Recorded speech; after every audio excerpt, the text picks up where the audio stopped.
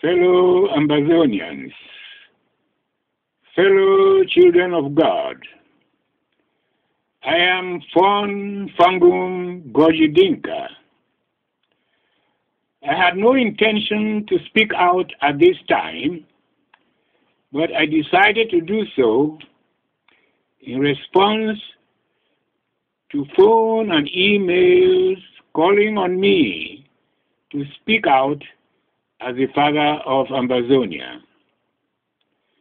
I want to first of all say I am not the father of Ambazonia.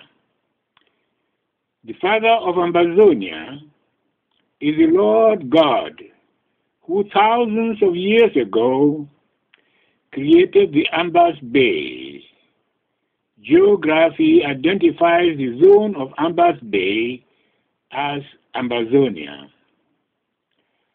I am only the little creature which the Lord God used to put the name Ambazonia into writing through the pamphlets I wrote in 1985 on the Ambazonian revolt.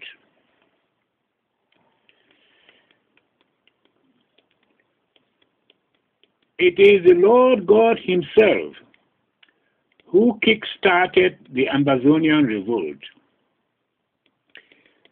by making President Biya enact Restoration Law 84/01 on the 2nd of January 1984, which dissolved the illegal union of our two countries and restored them back as mutually sovereign and independent of each other again, as they were before the illegal union, which was first called Federal Republic and later called United Republic of Cameroon. President Biya only realized it when I called on him to withdraw from Ambazonia in compliance with his restoration law. This is proof positive that the restoration of Ambazonian independence is the act of God to put an end to Cameroon occupation of Ambazonia.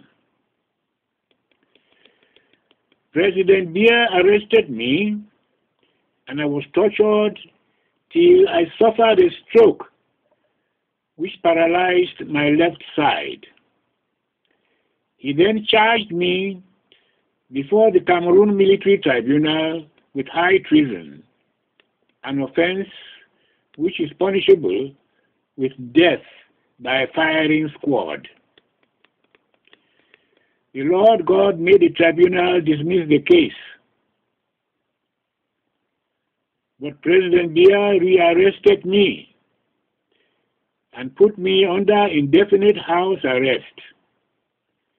From there, I made my escape into exile in 1988. In 1990, I went to the United Nations with our case. And after studying, they advised, 1, that a proclamation be made formalizing the restoration of our country's independence with its geographical identity as Ambazonia. 2, that a formal request be made for a seat at the United Nations, including a request for the UN to put Cameroon out of Ambazonia. This we did. However, the UN said Ambazonia's seat at the UN would be available only when Ambazonia's elected representatives stop attending Cameroon Parliament.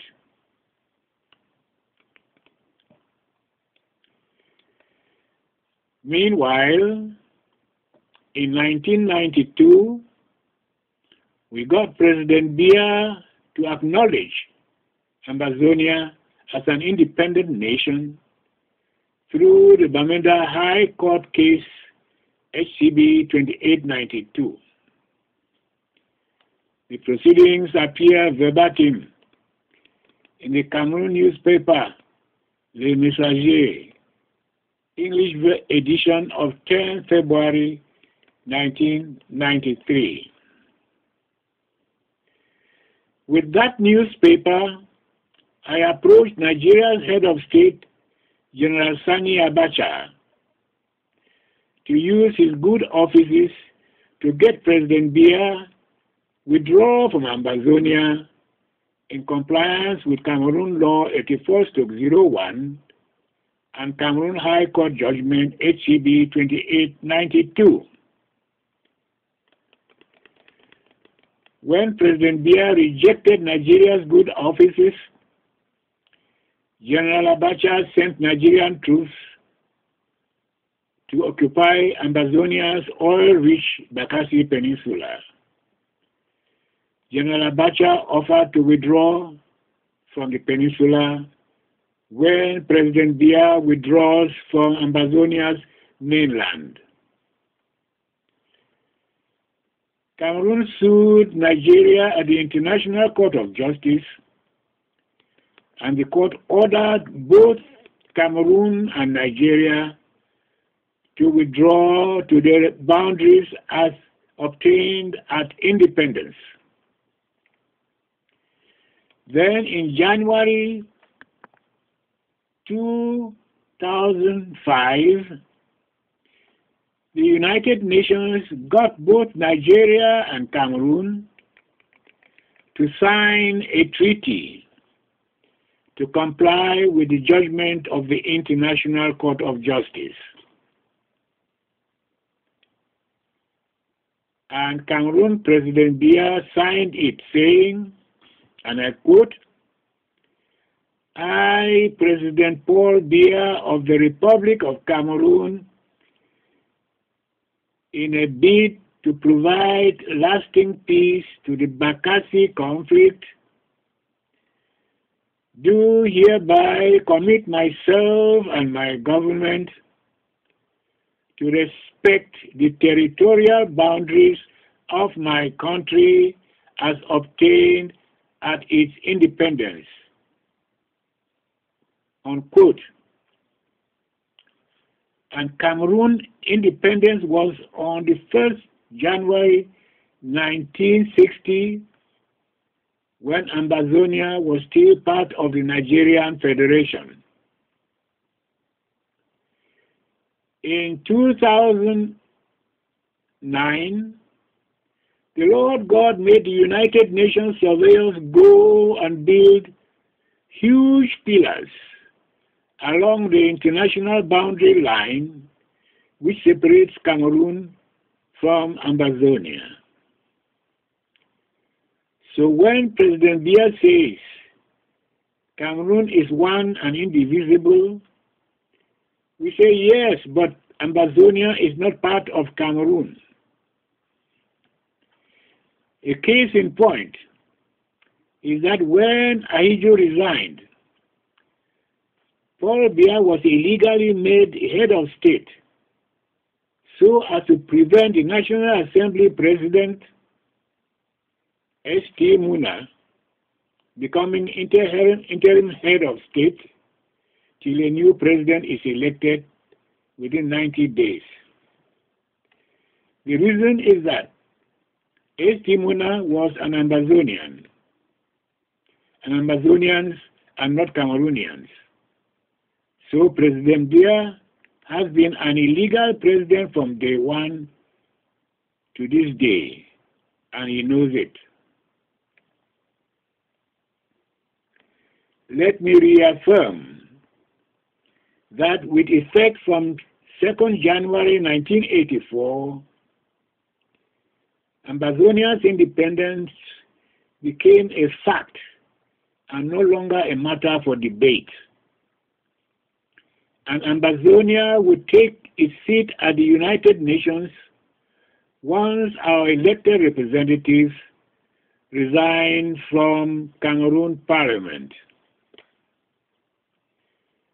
We therefore salute and hail our Honorable MP, Wilba, for leading the way in standing tall to be counted in support of our people's demand, which is summarized in these 12 words: Cameroon public servants, go home.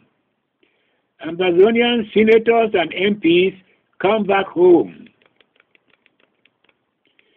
We are therefore thankful to our lawyers, the teachers, and the masses who have made this strike a national one, enabling us to have the civil society consortium as our home front leadership.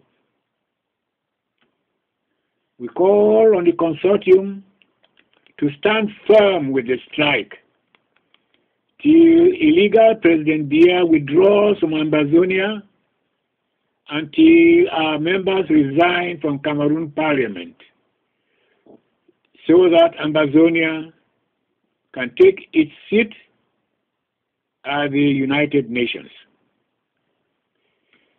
This will provide legal cover for the foreign assistance which we need to reconstruct our governing organs in accordance with Ambazonia's constitution. And that is our 1960 constitution, which has been modified to replace the Queen of England with a native Ambazonian as Ambazonia's head of state.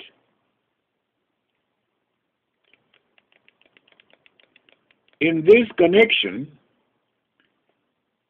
we issued one ordinance creating Ambazonian Civil Defense Force to absorb our boys from Cameroon security forces, and another ordinance creating an interim Ambazonian government consisting of the 12 most important ministries. We will appoint persons to head the ministries only, and I repeat, only, after full consultations with the civil society consortium, which is leading the home front activities. Fellow Ambazonians, together let us pray to our most merciful and everlasting Father Almighty to glorify Himself early by giving us victory sooner than later. This we pray in the name and through the blood of our Lord Jesus Christ, now and forevermore. Amen. Thank you, Father.